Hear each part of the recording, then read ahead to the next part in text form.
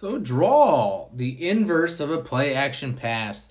Desperately used on 3rd and long situations or on situations quite like this right before halftime where you're trying to steal yardage with the coverage sitting back. As we can see, look, from the broadcast view, hardly a soul in the box. So this is why this resulted as one of the 2 explosive carries off this concept for this offense this year. So 4-man rush, 5 blockers, and 1 running back. And again, a whole lot of space. You'll see exactly how that plays out. So you're trying to invite the pass rush upfield before coming in between, but you don't want to give them too much leeway where they can find themselves in a run lane. And because it is kind of mishy-mashy, it's a lot of electric football. It's a lot of read and react post-snap to the pass rush. That's why a lot of draws can fail quickly. And in terms of Vanderbilt, you know, a good number of them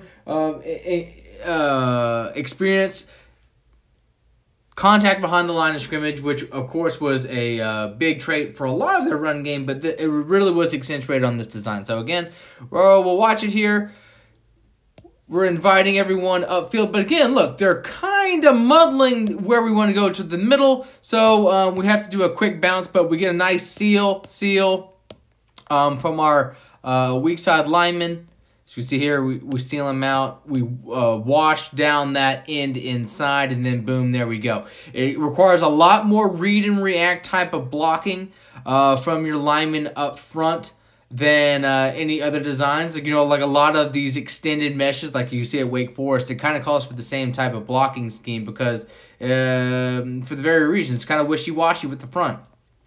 But we get a lot of space, and we fall down. But again, only 35.3% success rate despite averaging the highest yards per carry among their favorite runs. But again, not overly featured on the season, but it still rounds out their top 5 most featured runs.